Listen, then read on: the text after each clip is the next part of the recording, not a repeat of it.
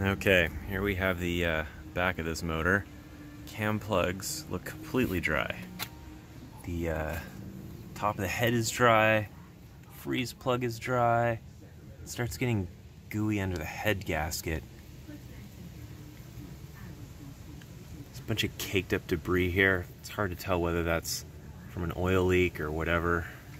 Just old. There's some liquid here, but it could very well just be spilled coolant coagulating. The heater core hoses are right there.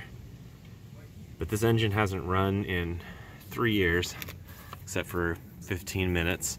There's still liquid oil all over the place. You can actually see behind the flex plate there. It's just a swimming pool of oil. The rear seal area is just splattered with oil.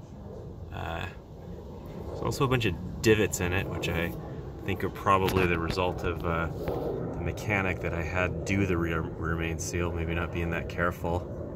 I'm not sure, but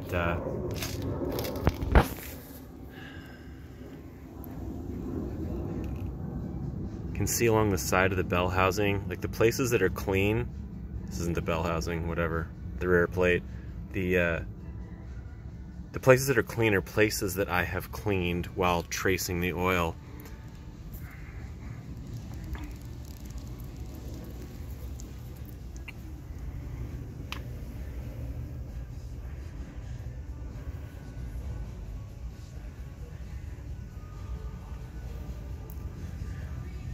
The thing I believe, and it's been a long time, but the thing I believe is that oil runs down the outside of this and the bell housing itself, but it also seems to seep in. You can see here places where oil has seeped through the joint between the two. I think that's how it's getting inside, this plate. If we go over here, you can see there's literally a pool of oil sitting in the bottom of the bell housing.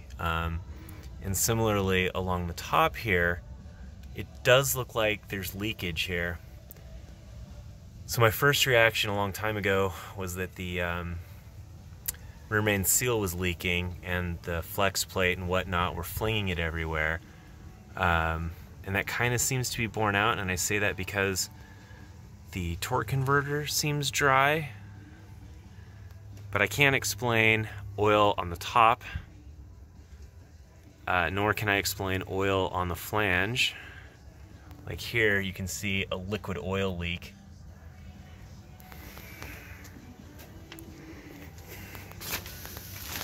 I'm about out of ideas on here. Everything I thought I would see, I'm not. Maybe the head gasket? It's the only thing I can think of. Although, honestly, I would expect to see, you know, liquid oil sitting on top of the deck there that I don't.